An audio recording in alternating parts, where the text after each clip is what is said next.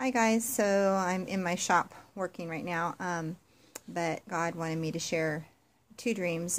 One I might have already shared, but it was about many Christians are having visions and dreams of a huge wave coming in on the East Coast and destroying things. And we know that in the Bible it says that a wave comes to, take away the woman, but God sends an earthquake and the earthquake swallows it up.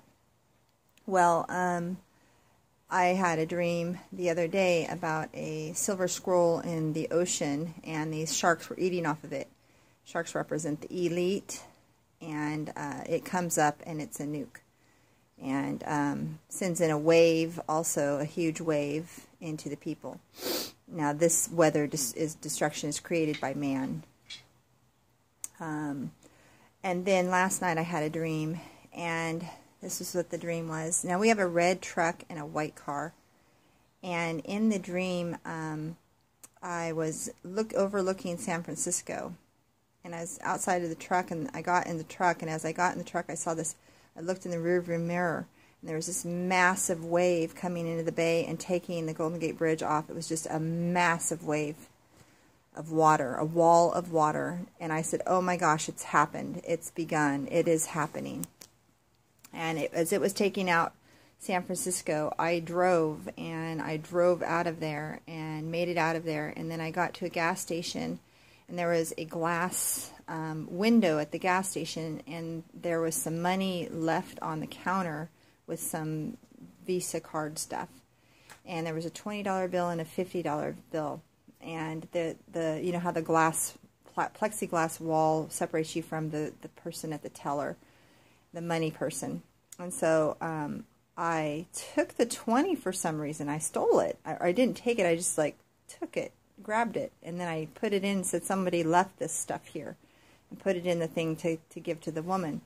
And then another lady, or her, she came out or something, and she gave me a hug, and she goes, you're like me. God's given you prophecy, and giving me a hug. And it was like we were sisters in Christ. And then everybody starts getting all frantic and going, oh my gosh, they're taking your seats out of your car, out of your truck. And she goes, you better get going. You're not gonna make it if you don't get going now. And I went, okay. And so I started getting afraid because all these people were starting to get violent, and I really needed to get out of there. And I got in the truck, there were no seats in my truck, but I got in my truck anyways. They had vandalized my truck, and they took the seats out. As I was driving by, I saw the seats there, and the two seats were covering. One person had like a stick or some sort of tool to harm the other person. He was killing the other person. They had stole the seats together, but then they were turning on each other. And the seats were covering the actual murder, so I wouldn't have to see it. And I drove away in a red truck. I made it to a place, and there were other things that happened, but I'm not going to get into the other things. But the fact is that I made it out, and I was covered with a red truck. The red, I believe, represents the blood of Christ. And I'm covered in the blood of Christ. And the destruction in San Francisco represents the wall of water that's coming into the earth, into the land on the coasts. The coasts are going to have a destruction. The dream the other night, I think I already told you what that represents. The money thing, I haven't quite figured out why I would keep the 20 and give the 50 back with the paperwork of the credit card stuff. I haven't figured that out. So if you guys have any idea of what that might be, I'm going to pray about it and see if God will give me the information on it. That's supposed to be like that. It's got to be screwed in. Anyways, but the other thing that was standing out to me is that we see a lot of violence in the cities right now, and riots and just craziness happening. And a lot of it was, Obama and Trump were meant to cause division in mankind, cause hatred and anger and bitterness and rage and wrath. That was their motive and what they're doing, I believe, with putting these two men in office, one right after the other.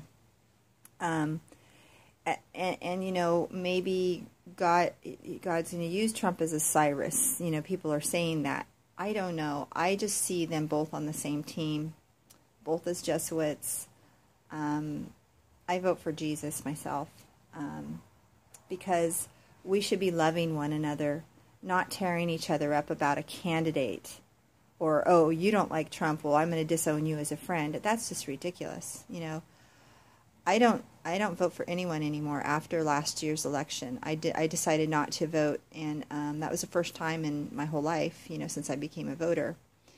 And I didn't vote for Obama, but I see some good things he's doing. And it's funny because I see these good things, but, you know, are they playing the tree of the knowledge of good and evil, man's good and man's evil? They're both still evil because they come from man and not God. We have to live by the Holy Spirit and not by our flesh.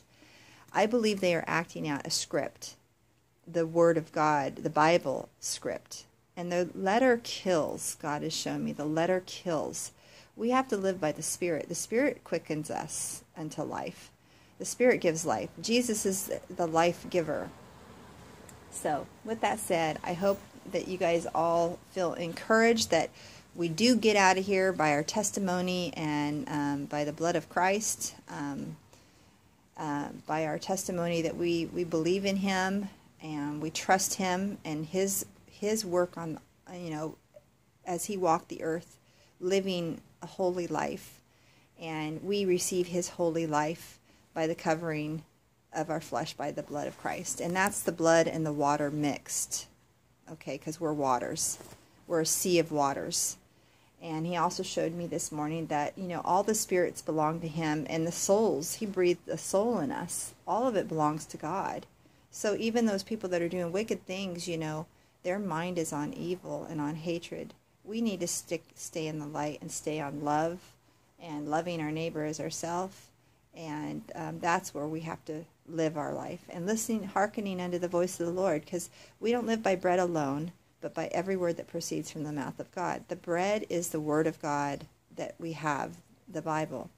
By the Spirit we read it. The Spirit directs our path. The Spirit teaches us. And that's Jesus, our high priest. And we're a kingdom of priests. We're the kings and queens. We're the children of God. We're to decree and declare and proclaim. We're to, because we're God's church. We don't belong to a building. We belong to God. We are His church in Christ. We're the temple of God. We're the third temple, guys. We're the living stones.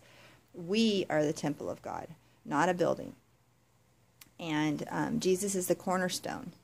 The sharks that I saw in my dream and the elite are the ones who reject the cornerstone. They reject Jesus as the King.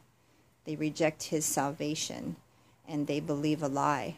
So they will be in the caves, and when Jesus does come, they will say, "Fall on us and hide us from the wrath of the Lamb," because they know they've done wicked things.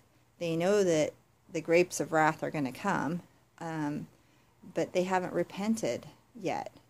So I'm praying for all people, because God died for all the wicked too.